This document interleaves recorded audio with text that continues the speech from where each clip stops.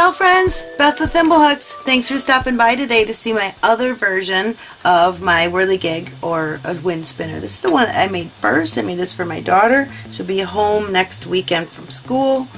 Made this to match her dorm room because she's all totally yellow and silver. But as you can see, it is not all the same. It's skinny on the end, it's wider in the middle. It tapers on both ends. So this one is a little bit more involved. So I'm going to show you a truncated version, a little bit shorter than this, but I'll tell you how it goes along the way. Because this one takes a little bit longer time because we've got some big stitches going on in here, and there ends up being a lot of stitches. So there's my gray and yellow, and here's one. This one is so cute. It's like St. Patrick's Day kind of colors, just all kinds of shades of fun green and off yellow in there, a really fluorescent-y color. So I just love them. We're going to make a short version, so let's get started. We're going to start with yellow. I love this bright yellow. It's just called bright yellow, I think. Yep, bright yellow. Just love it. So for this one, for this teeny example that I'm showing you, I'm going to chain 20. However, for the big version, you chain 100.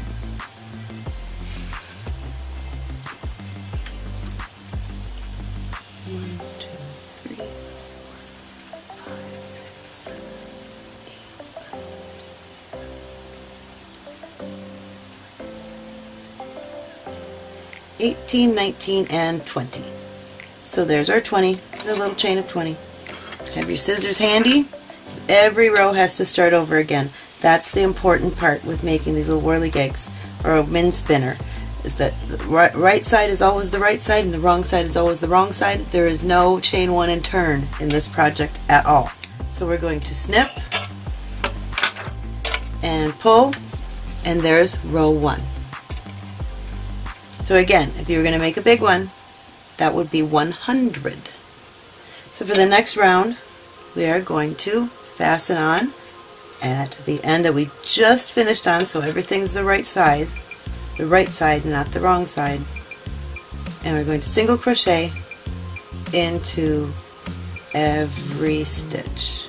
Every chain gets a single crochet. 1. So every stitch will get a single crochet all the way down to the other end. And I'll meet you back down here when you have your 20 single crochets done.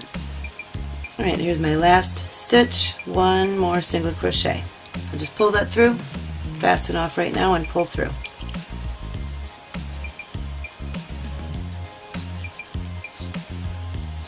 And pull through. There's row 2. So that's really simple. Alright, for row 3, we're going to change color. I'm going to change to the gray that I use on the outside of this. It's the same gray. It's kind of almost a silver. I like it. So we're going to start at the, remember, right side up. That's the wrong side. This is the right side. We're going to start in our very first stitch. Fasten on with our new color. Now at every stitch across with the gray is 2 double crochet in every stitch. So we've got 1, 2, 3 chains equals a double crochet in that first stitch and a double crochet again. So there's our 2 in that stitch. 2 double crochets in every stitch all the way down, and try to work over this tail if you can. It saves a little bit of needlework that you need to do later. So 2 double crochets in every stitch with the gray, and I'll meet you back down here in just a second. Alright, here's the beginning of my curly-cue. And now you're wondering, why does she have so many stitch markers? I'm going to tell you why I have so many stitch markers. The reason, or the way that this gets to be tapered, is because not all the stitches are the same. So for the big one, everything is in sets of 30 except for right in the center, it's a set of 20. So I will tell you all about that in just a moment. So what we're doing, I've marked off on the gray that I just finished. 1, 1, 2, 3, 4, 5, 6. There's my first 6. On the big one, it would have been 30 with a chain of 100. This one is just marking off 6 because I'm making a tiny example. And again, I marked off 6 more. So these will all be single crochet. This will be half doubles. These will be double crochets. This little part right in the center is only a mark off of 4. Everything else is a grouping of 6. So 6, 6, 6, 6, 6, except for this little group right here is a section of 4.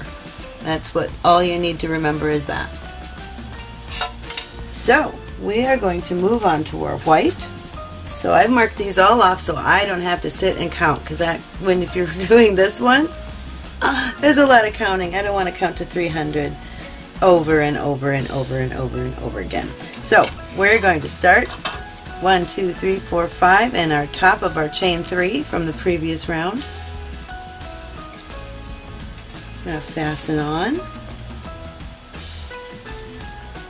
And in that stitch we want 2 single crochets. There's 1 and there's 2. And in the next stitch it's the same thing all the way up to and including that marker. Try to go over the tail. So 1 single crochet, 2 single crochet. There's our second stitch. Here's our third. Here's our fourth with 2 singles. Here's my fifth. And here's my sixth, 2 single crochets. Now so you never have to count again, I'm going to move this stitch marker up there to this last white one that I just made. So now you know all of the stitches in front of and including that stitch marker are all single crochets. Doesn't matter how many there are anymore. Don't have to keep counting.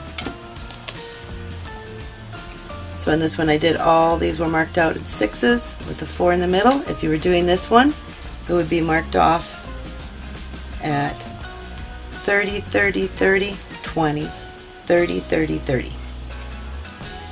It makes it way longer. Right, so our next sequence right here up to and including the next stitch marker is half double crochets. So 2 half double crochets in every stitch. 1, 2. And that's just a yarn over and pull through all 3. 2 in every stitch.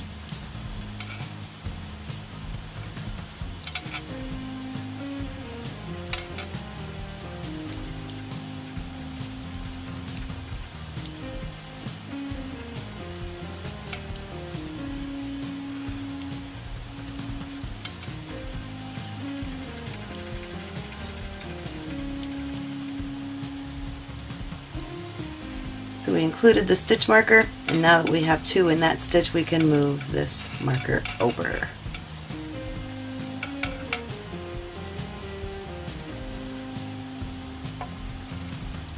So again, from here to the red, all half double crochets. You don't have to count anymore.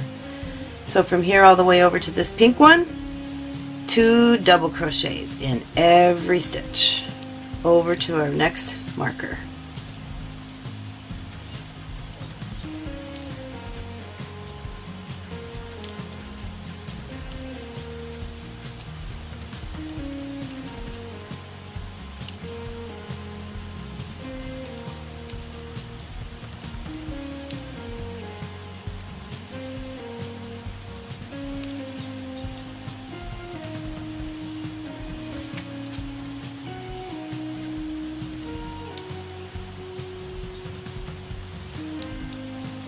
And there we go, there's my 2 double crochets in the stitch that has my pink marker.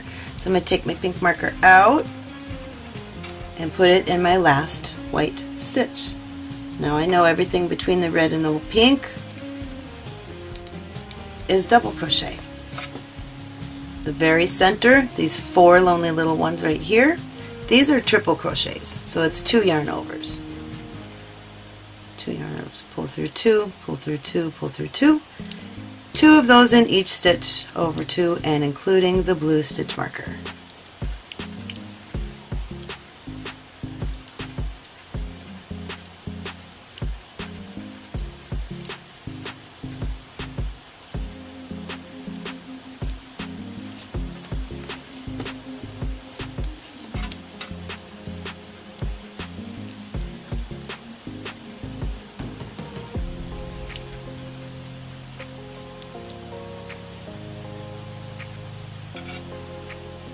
And there's my last stitch. So in this one I ended up with 8 triple crochets. If you're making a huge one, 20 stitches, so you'd end up with 40, because there's 2 in every stitch. There's my triple crochets. So I'm going to take my stitch marker and move it into the last triple crochet that I made in white.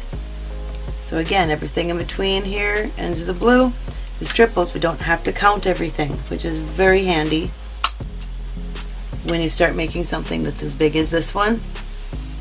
You don't want to have to count to 120 every time when you get to the next round or anything. That's no fun. So now, since we went single, half double, double crochet, and triple crochet, now we're going to do the opposite. Going back down again, we're back down to double crochets. 2 double crochet in each stitch down to the next stitch marker.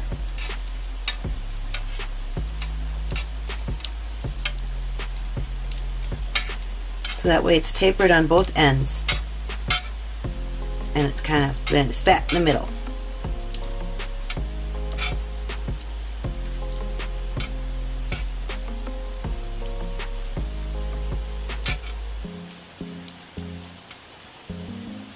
And here's my last set of doubles here. So now I just move my yellow stitch marker over to my the last white one that I just made. So again, between here and here, I don't have to count them all. I love stitch markers. Alright, the next one, you're going to get, you guessed it, it is half double crochets, 2 in every stitch.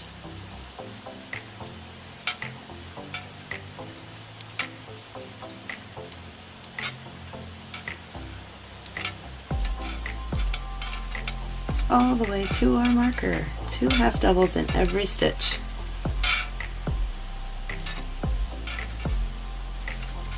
And there's my marked stitch, so it gets 2 half doubles.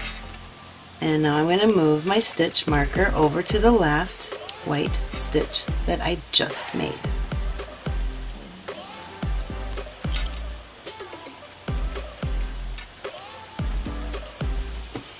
And now our last set of 6 is 2 single crochets in every stitch. 1, 2.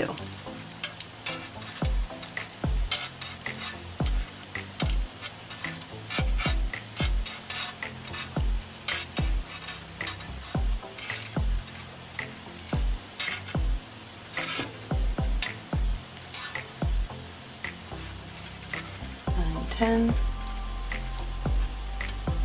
And 11 and 12. There we go. So now everything is marked off and ready for our next round. All we have to do is finish this part off. Just finish off our white with a snip and a pull. And there, that round is ready.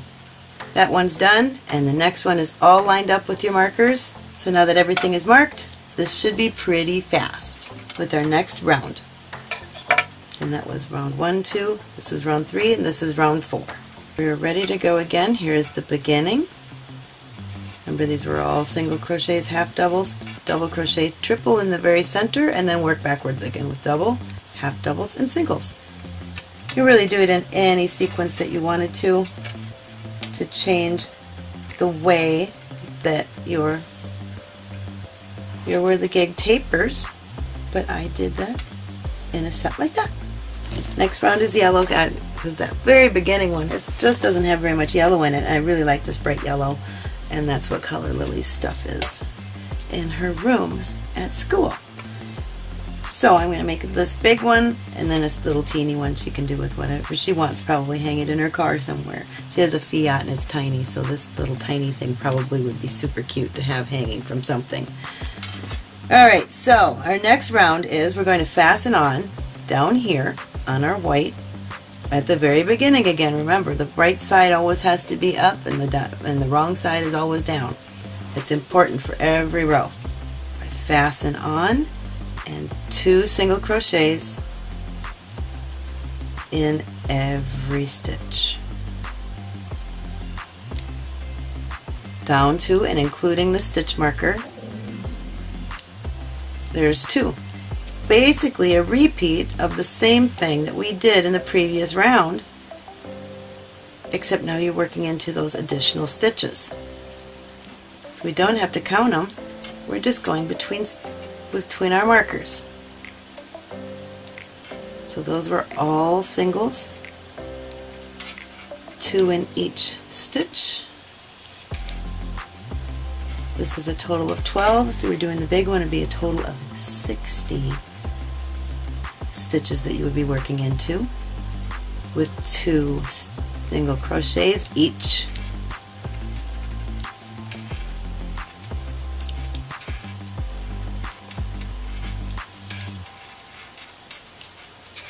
And remember, you always include the last stitch is the one that has a marker in it. So I'm going to take our marker out and move it to the last yellow stitch that I just made. So again, I don't have to count anymore.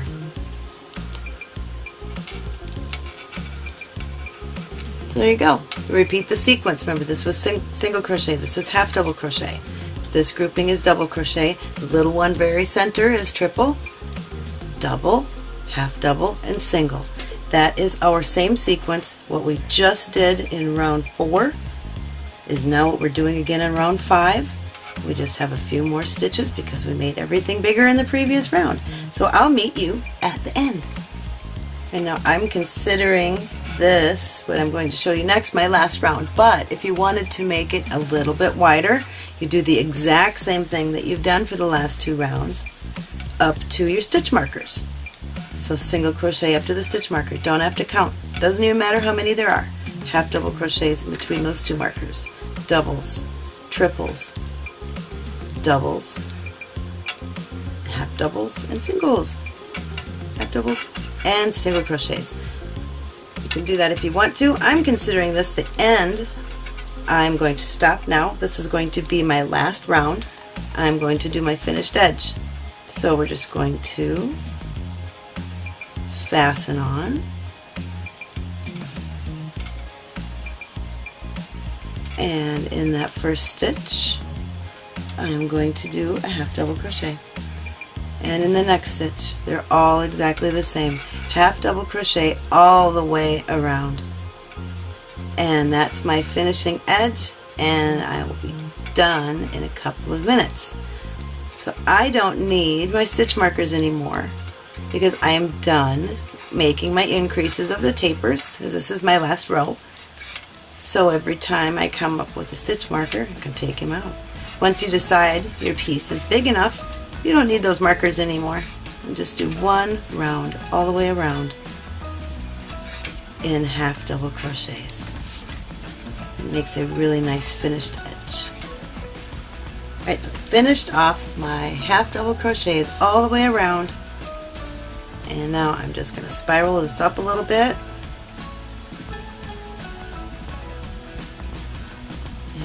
Flatten it out. I attached a top cord right here. You make this as long or as short as you want. It really doesn't matter. That's where it depends on where you want to put it. And you can use anything you want to. I'm just using some yarn that matches, but you could use anything you want.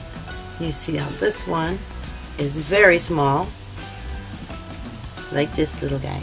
They're both very small,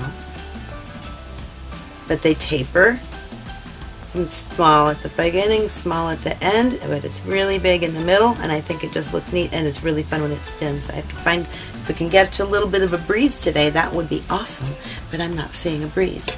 So the only other thing left to do is like with this original one that I have,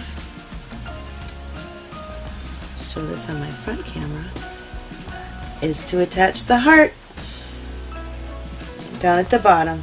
And this is a different video to show you how to make a perfect three-dimensional heart.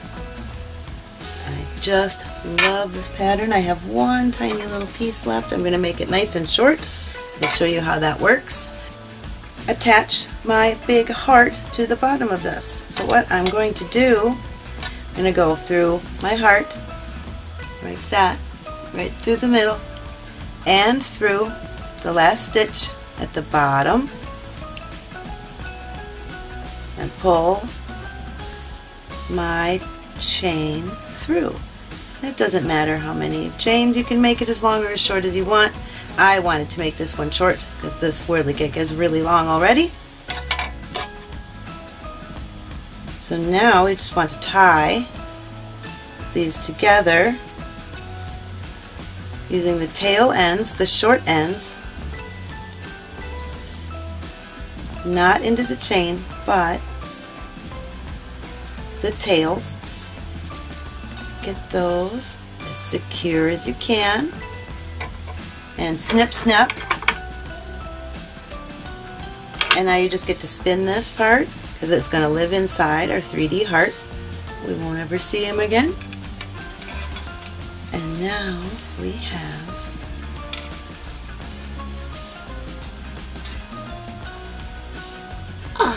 she's gorgeous. I love it. I love it. I love it. I love it. So thanks for stopping by. Thank you for supporting my small business. Please subscribe to ThimbleHooks and stop back soon. I've got some fun things coming up. Thanks. Bye.